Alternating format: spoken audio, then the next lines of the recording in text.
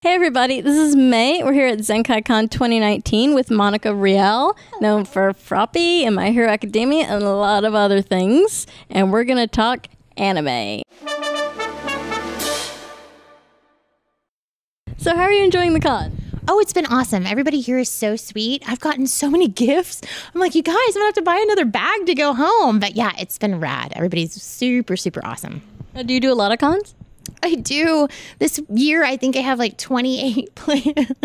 I'm not going to forget what my house looks like. But I enjoy it. You know, I love going out and meeting people, and it's the only time I get to like geek out about anime with other folks. So I really enjoy it. Great. Now, doing conventions, do you have a favorite fan experience? Oh gosh, there's so many good ones. I think the ones that really stick with me the most are the real sentimental ones. I had a gentleman come up to me in Hawaii at a convention and said, I just want to say thank you because my mom, this is going to get real dark, y'all. I'm going to apologize. But he's like, my mom was dying of cancer. And the one thing that we did together before she passed was we watched anime together every day because it made her smile. And I just wanted to say thank you for making the last moments of my mom's life. And I was like tearing. I'm like, oh my God, I'm so sorry. But thank you. So those kinds of things are the most awesome because, you know, we do the thing and then it goes out into the ether and you kind of forget that people watch it and it touches people's lives. And so that's what's so great about coming to cons and hearing these stories. It's like, it's affirmation in what we're doing. And then you go home and you want to do an even better job because it's like, okay, now I know that these stories are touching people's lives. So I want to make sure that I give it my all. So yeah, it's always good to hear you have a positive impact. Getting into the technical stuff, can you explain key differences between voicing something new or voicing something that you're dubbing?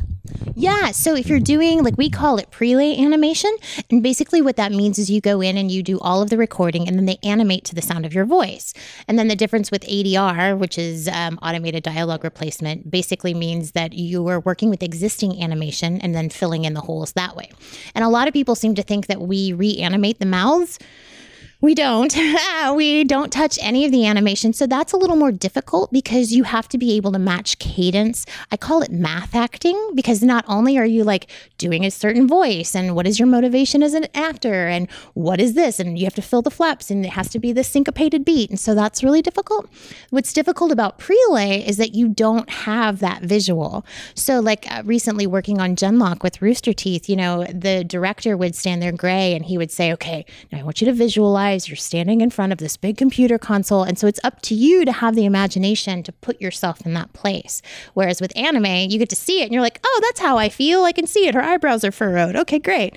So that's a big challenge there is getting used to one or the other. But they both have their pluses and their minuses. Kind of like when an actor has to pretend they're looking at a monster on a green screen. Yes. I've always wondered, I always feel bad for those, big name movie actors. I'm like, wow, when you see them and it's just one little person in front of a giant green screen and they're like, okay, now pretend this giant monster is attacking you. That's got to be so hard. Seriously, that's one thing about being an actor is you can never lose your sense of imagination because you'd be out of a job. Now, have you found a difference in voicing characters in games as opposed to a series? Most definitely. In games, you know, it's a lot of that prelay stuff. So what they'll do is they'll come in and sometimes there'll be some animated sequences that you'll be able to see your character in action. But usually you get a piece of paper that has a picture and then they're like, okay, this is what we want it to sound like. Go. So improv is a really good skill to have for voice actors. One of the ones that really threw me off, I'm in Borderlands 2. And when I walked in, I didn't know what I was cast as. They didn't tell me.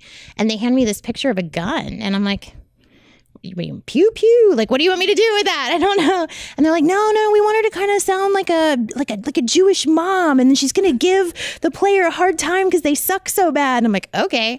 So somehow this voice came out of me that man might have had a family. How could you do that? And they were like, yes, like that. And it was so ridiculous. They just kept adding lines for her. And she ended up being one of the most popular guns. But I had no idea what I was doing that day. I literally walked in, was handed a picture of a gun, and they're like, make something.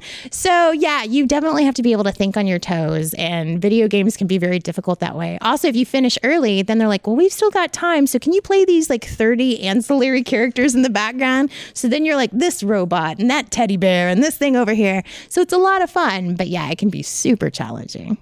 A lot of inanimate objects you're playing. Yeah, especially in Borderlands. Oh my goodness. So many inanimate objects. Among all these various characters you've played, especially, this is getting interesting, what two would you like to see either team up or fight? You know what? So they kind of just asked me that in my panel, and it took me forever because I'm up to almost like 550 characters. So it's funny in your brain, like all of those characters, you see them and they're kind of like, pick me, pick me. For the panel, I chose a really, really odd pair. I chose Stalking Anarchy from Panty and Stocking and Bulma from Dragon Ball because I felt like the two of them are so totally different. But if you put them together and made them a team, they would totally take over the world. And everybody would have cake and all of the dishes would be clean. It'd be awesome. Are there any projects you're currently working on that you can talk about? I can't. I'm in a show called That Time I Got Reincarnated as a Slime. I'm playing a character named Tyr. We're currently working on the last season of Fairy Tale, where I play Mira Jane. We're currently working on season 3 of Certain Magical Index, where I play Index. And I'm sure there's other stuff that I can't quite talk about yet. We did just announce Mitsuboshi Colors is a show coming out from Sentai that I'm working on. But there's a lot of good stuff in the works. I just can't talk about it yet. Well, we will put your social media down here, so when you can talk about it, people will follow you. Awesome. Anything you'd like to say to your fans as we wrap up? Yeah, I would say thank you guys so much for all of your support and stuff. I just celebrated my 20th anniversary of voice acting, which is crazy. And I wouldn't be here if it weren't for you guys. So thank you so much. And please come out to all of these 27 cons I'm going to this year and come say hi and hang out with me, please. That's a great idea. Thank you so much. Thank you. Everyone, thank you for watching. And as always, have fun and follow your fandom. This is Goku. Thanks for watching. And remember, don't forget to subscribe. Yeah!